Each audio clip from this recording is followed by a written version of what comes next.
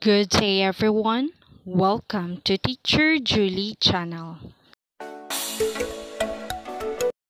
Hello everyone. We have our new lesson in Science 8 which is all about classification of humans. This will be the first quarter topic, week 6 and day 1. And this lesson is under the MATATAG curriculum.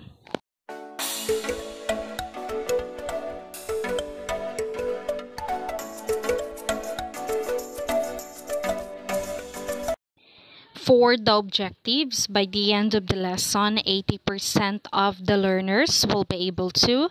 First is to distinguish the characteristics among bacteria, archaea, and eukaryotes. The second one is correctly label diagrams depicting the key characteristics of each domain.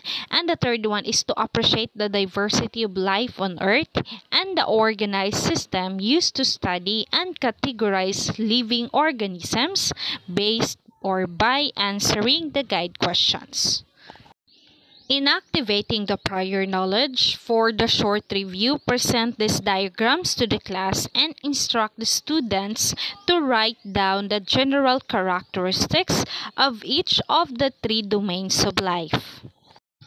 For the lesson purpose, the students will accomplish the activity called Me, Myself, and I. So let the students draw and label their own body, highlighting features that make them unique as individuals.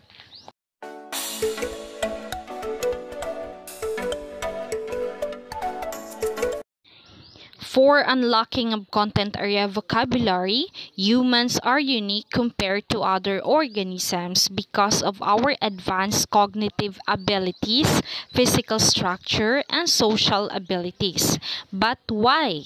Because human belongs to class Mammalia. Class Mammalia is a taxonomic classification within animal kingdom that includes mammals. Mammals are characterized by several distinct features, including warm-blooded or endothermic, having hair of fur of their bodies, giving birth to live young with few exemptions, and producing milk to nourish their offspring. Typically, they have specialized teeth adapted to various diets and possess highly developed brains which contribute to their diverse behaviors and adaptability to different environments.